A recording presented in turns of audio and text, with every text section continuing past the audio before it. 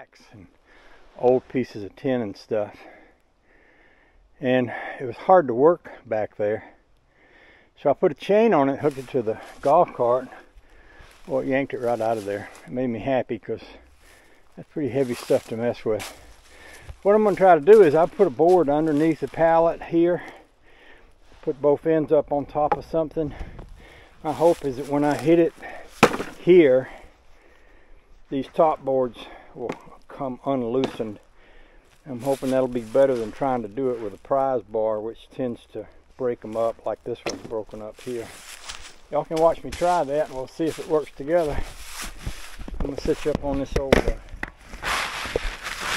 rat rod trailer thing. And we'll go from that.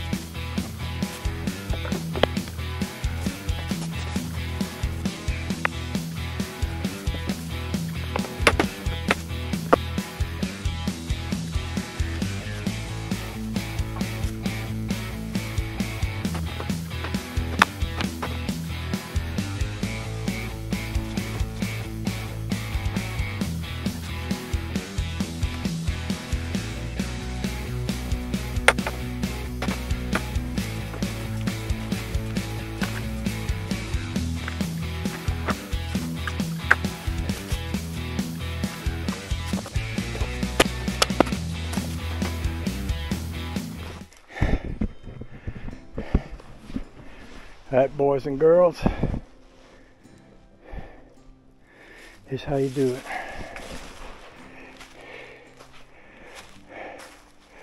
Now I'm either going to have a sit down or a heart attack. May not have quite decided yet. I think I'd rather have a sit down than a heart attack.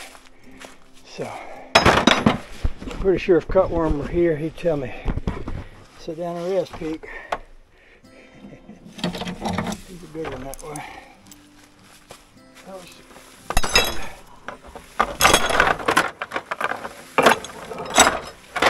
All them long boards.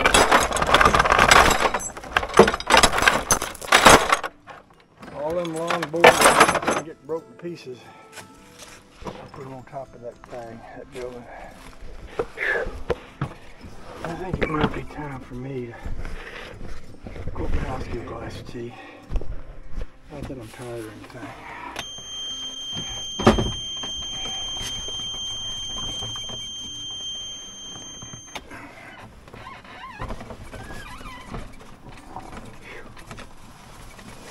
Yes, sir.